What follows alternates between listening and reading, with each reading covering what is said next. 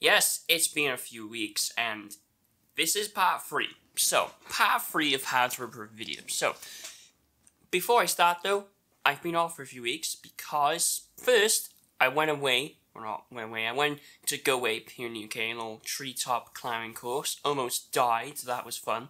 And then I caught a cold, which that was not fun. But then it gave me time to think about part 3 on how to improve videos. There's many different topics I went over and recorded, and I'll just have to go through and kind of sort them out and figure out what I want to make on the topic. But this one will be more in line with picking the right time to make a video versus trying to rush your videos. And it'll be a combination of everything, language and just, well, piece it into separate subjects. There'll be timestamps in the descriptions of what I'm talking about. But without further ado, let's start with the first one. Language skills when talking to the camera. Now, a lot of people tend to try and impersonate themselves on a camera with a different persona. Now, you can do this, but when it's starting out, I feel like it's better to kind of be yourself on the camera. Maybe not too much, but be yourself that you would around maybe your friends and your family and people you talk to.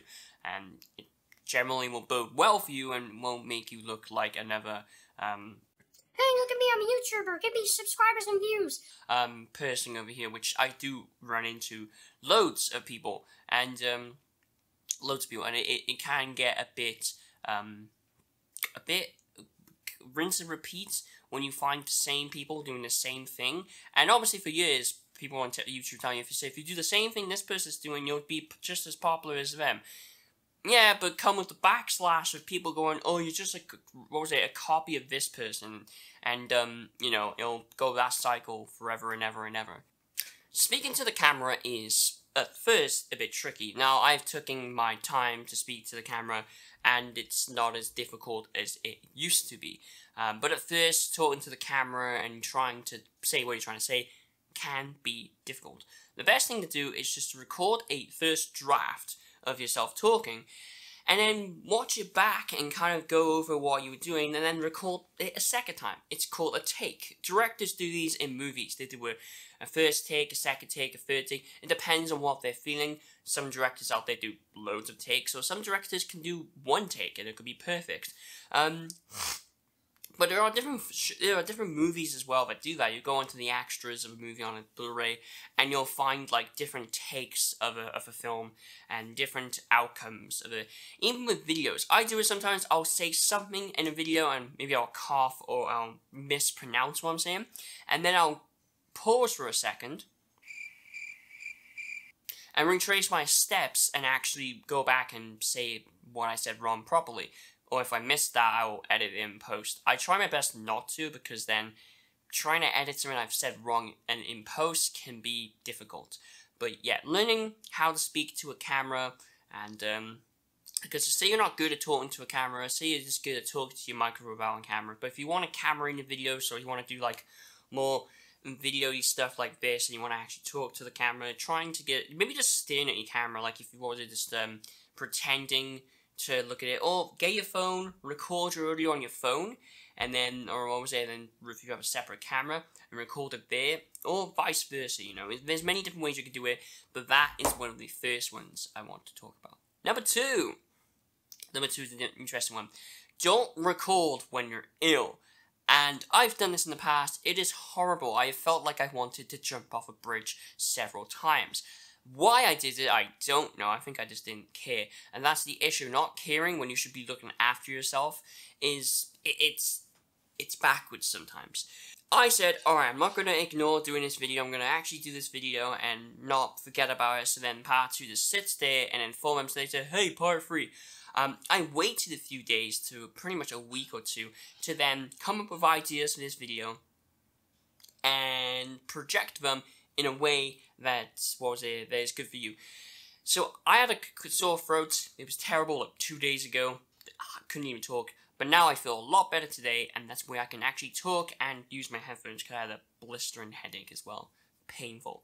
But yeah, trying to make videos when you're ill. Some people do it out there. Some people are okay to do it. But if you physically can't, it gets to the point to where the person watching you is gonna be like, oh, why would I want to watch a sick guy make videos? I'm gonna go watch someone else. It will drive people away, and so then people will be like, what did I do wrong? Well, they try to watch you do a tutorial on how to fix something, and you're going, every 10 or every 5 seconds, and it's annoying sometimes, and it can, no offense to the person, it's just, I don't want to see someone sneezing 24/7, and so it can be it'll be a distraction. So two major things I think it's good. What was it? Language, speaking to the camera, and knowing your well-being, because it can be, substantial. If, like, for example, you're not going to go to, say you're an actor, you're not going to go to a movie set with a cold and actually doing a part when you have to play some druggy like Charlie Sheen. Then it depends what you're doing. If you're trying to actually say you're not going to go to an interview when you're ill for a job. It'll show that the person you're trying to interview, the person you're trying to apply for, I can't get my words out. It'll show the person that you're trying to apply for, this guy's health is not good. Maybe he's just a slob, I don't know.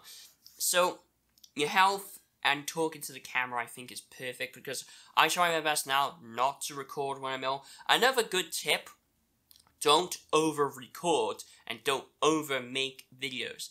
I do this, and it's stupid. Ask me, it's not wrong. It's kind of dumb. So here's an entire collection of videos that I have here, which if we look up here, equal to 674 gigs. Alright, fun. Let's go over to the main archive file. Video creation, gaming videos. This one's even worse. This one's worse. 776 gig. You're like, oh, it sounds about the same. Well, this folder here is 300 gigs alone. So you see what I mean? Recording too much and not knowing what to do with said videos is a bad idea. My best advice for that is to record what you want to record. Don't record stuff that you think you have to record because the YouTube algorithm system is telling you. So, like, I have loads of videos in here, which I don't know what they're for anymore because I've recorded them without realizing. Subconsciously recording. Subconscious recording. Now, you can make videos ahead of time and schedule them, just don't over-record. Because then you're going to need 8 terabytes of storage. Don't do it. And if you're thinking, well, how can I make videos and then upload them over the course of a few days? You could do that, so pre-record stuff. It's actually probably a better idea. I should do that. Pre-record stuff and have something then to upload. But recording loads of videos and then forgetting about them is where I go wrong. And then I have to have more storage to keep all these videos on. And then go, oh, I might do this video there and then, I don't know. Not sure, blah, blah, blah. It's a mess. It's horrible and it drives me up the wall. So, if you're expecting Part 3 to be a massive improvement, I'm sorry it's not, because I've had, I've had time, real life has integrated into the YouTube space. So, Part 4 will be a bit more of an interesting video. Although, if you did like this video, like it and subscribe, because I'm here to help everyone try and make better videos. That be for YouTube, or that be for personal use, or anything like that.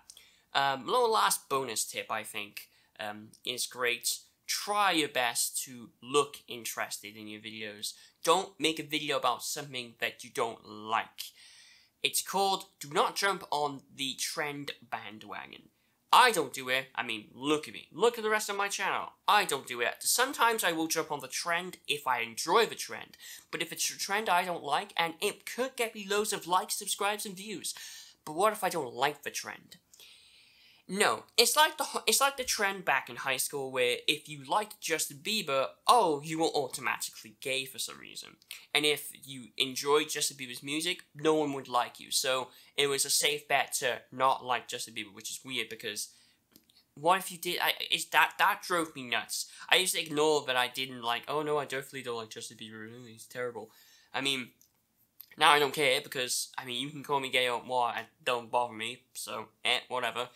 But, yeah, thank you for watching this video. A little small, quicker video. I think my last two videos have been like 30 minutes, so yeah, that's been a bit long, so this is a quicker video. A lot of these videos will be more informational stuff, tips and tricks, and a lot of these videos will come out over the course of the next few weeks. Also, another great tip, make sure you have a drink next to you when you're talking for long periods of time. Your throat will dry up, and then that's where you start to mispronounce stuff. Yeah, anyway, thank you guys for watching. Make sure to check out the other two videos, and if you have already checked out those other two videos, maybe check out some of my favorite videos. They're a bit old, but they're still some of my favorite videos you should check out. Wondering where I got this chair from, check out the review of that.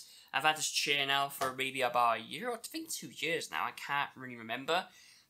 For 100 quid, this chair is amazing, and yes, it's a gaming chair, but it works. Tell you that. Another great video is check out my review on my Corsair headphones. Again, these things are amazing. In the next video, I might talk about hardware, but in more of a scale of editing of videos and what PC specs do and the do's and don'ts. So yeah, stay tuned for that. If not, maybe I'll talk about that in its own little video. Anything editing related, I will do in its own segment, because I recorded 40 minutes of me editing something and I got bored. See, there we go. I don't generally like doing editing tutorials because I myself am a bad explainer when it comes to tutorials. It drives me nuts. Other people I recommend with editing tutorials, if you're using DaVinci Resolve, is Mr. Alex Tech. He does loads of tricks and tips. Another one is Casey Ferris. He does a lot of good tutorial stuff. It was actually Casey Ferris, the one I picked up when learning DaVinci Resolve back in 2017. Pretty great and amazing. And yeah, either way, stay tuned.